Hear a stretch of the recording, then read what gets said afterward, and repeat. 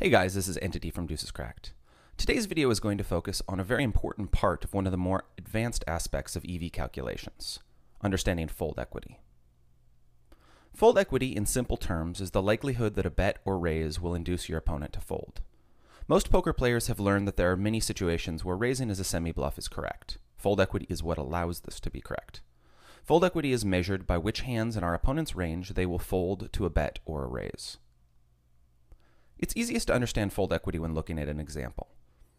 Let's say we're playing limit hold'em and it's folded to the button who raises. He's a fairly loose aggressive player, so his raising range is pretty wide here.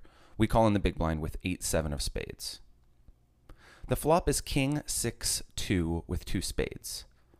We check and our opponent bets. We decide to call. The turn is the 5 of clubs. We check and our opponent bets again. What should we do now? Clearly, it's more than acceptable for us to call. We're getting 4-1 and we have an open-ended straight draw, a flush draw, and our pair outs might even be good.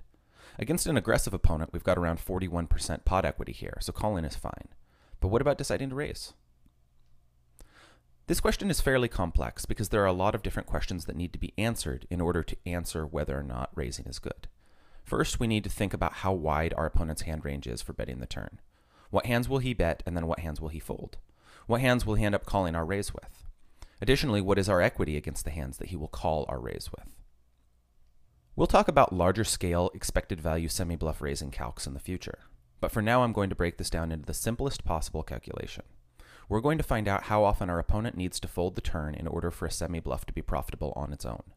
In order for us to calculate this, we use the following formula. Expected value equals the percentage of chance that our opponent folds multiplied by the pot size, minus the percentage chance that our opponent calls times the amount that we risk. In this case, we know that we want to solve for how often our opponent folds. Here's how the formula looks. As you can see, what we're trying to solve for is an expected value of 0. We're plugging in the variables fold and call as f and 1 minus f. The size of the pot is 40, and the amount that we're risking is 20. Plugging in all of these variables, we get the following formula. Solve for f, and you can figure out how often you need your opponent to fold. Pause the video here for a moment and solve for f. What this tells us in this case is that we need our opponent to fold 1/3 of the time in order for our bluff to profit immediately.